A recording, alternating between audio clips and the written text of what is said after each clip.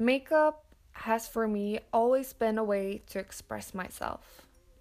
Experimenting with makeup and daring to be myself even when others wouldn't let me has really set the foundation for who I am today.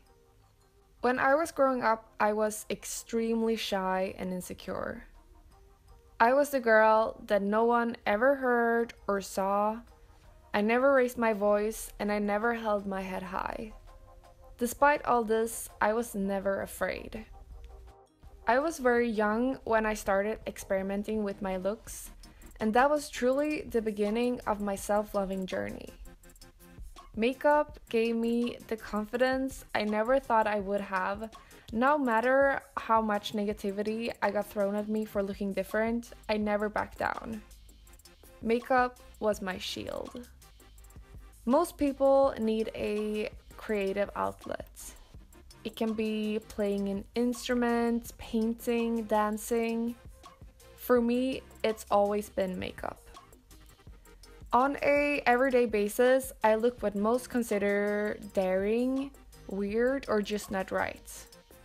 I get looks and people stare and my friends ask me how I feel about it. And truly, I invite the curious stares.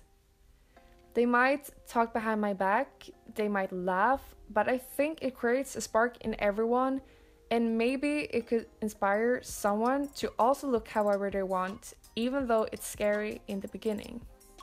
It's like I'm making a statement without saying a word. Some people think it's sad that by doing my makeup I hide my bare face and how I truly look. But for those, I always say that I never hide any of my features. I love them all. But my bare face is just as much as how I look as when I have a full face of makeup on. This girl comes in many different shapes and forms, but they are all me. Some people even say I'm self-absorbed or egocentric because I love makeup.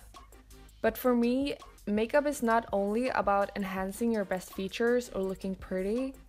It can change my mood just by wearing a bright colored lipstick. It can relieve my stress and improve my confidence and make me brave. Today, I am blessed to love myself and have my passion grown to be a career. So, for me, that is truly the power of makeup.